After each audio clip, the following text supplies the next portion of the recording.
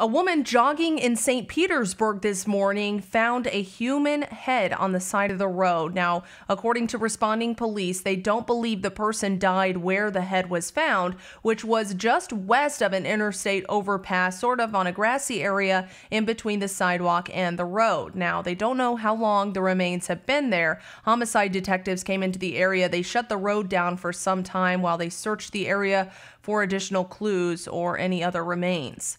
Katie Johnston for CBSMiami.com.